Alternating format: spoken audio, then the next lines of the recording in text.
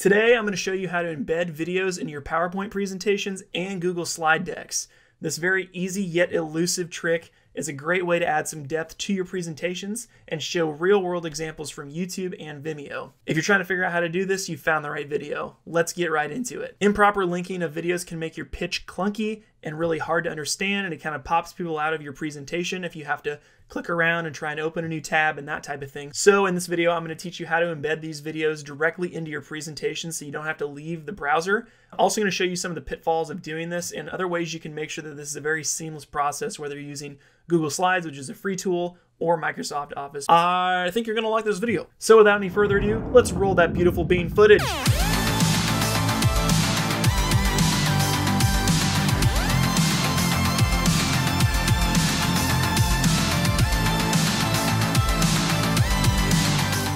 Using this method for PowerPoint and Google Slides is going to make your life a whole lot easier and make all of your wildest dreams come true. Okay, maybe not that last part, but we're going to make sure that we can solve this problem for you right now. Let's get into the video. It's a secret. Why am I whispering? I don't know. Okay, so here's a pitch deck that I put together in Google Slides here a couple weeks ago for a conference that I did for video marketing secrets and teaching people how to use YouTube to rank videos. This is a really big hit for people, and especially with a lot of this stuff, people want to understand more about exactly what it looks like. And since my topic and my subject matter is about video, sometimes showing that is very important. So this video is what I was talking about, so it made sense to have it in here so I could show it.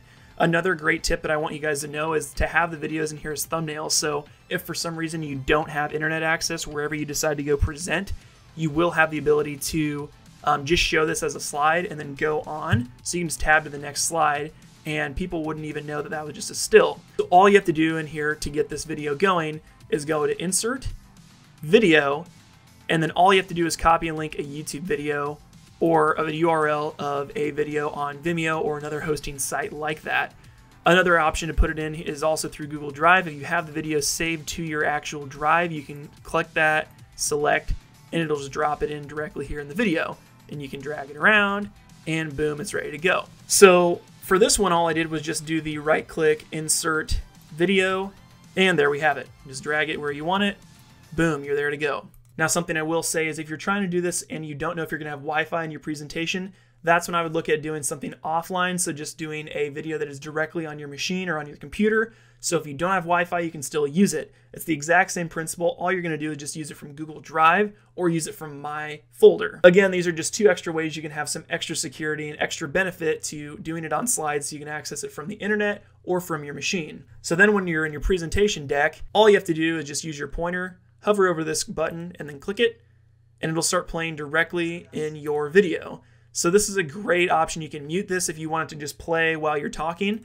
All you have to do is just run the video here. You can talk about this case study and the accidental organic reach while this is playing, just to add an extra element of interest to your video. Again, guys, this is super helpful. I really hope that this helps you guys out because I didn't know how to do this in the first place, and it took me a while to figure out how to do it. It's a very simple fix, but if you didn't know how to do it, now you know. Another kind of backup plan is before your video, if that's kind of the main event of your presentation, make sure that you have a placeholder slide beforehand that has a bunch of screen grabs from the video and a title. So then if for some reason your video does not want to play, you can still go back to that title slide and just talk more about what the video is about.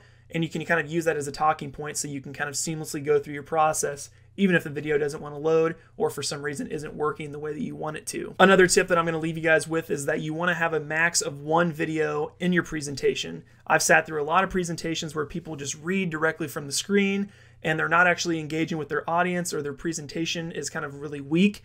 Do not use video as a crutch. Use it as something that's going to help you and propel your video forward, and make sure that your presentation is top notch. Now, if you're making a presentation video right now with Google Slides or PowerPoint, make sure to go download my free presentation checklist that I'm going to put in the description box below this video. It is a free way that you can get some great tips on how to present with confidence, know your structure of how you're going to go about your video, how you want people to go through this whole process and learn and understand what you're presenting, and also to sell, convert, convince, or inspire your audience to take action at the end of it. This blueprint's been something that's helped me get speaking engagements that have paid very well, as well as a way to access my ideal customers in person and continue to present and inspire and educate them. If this was helpful, make sure to give this video a huge thumbs up. Let's see if we can break 50 likes on this video.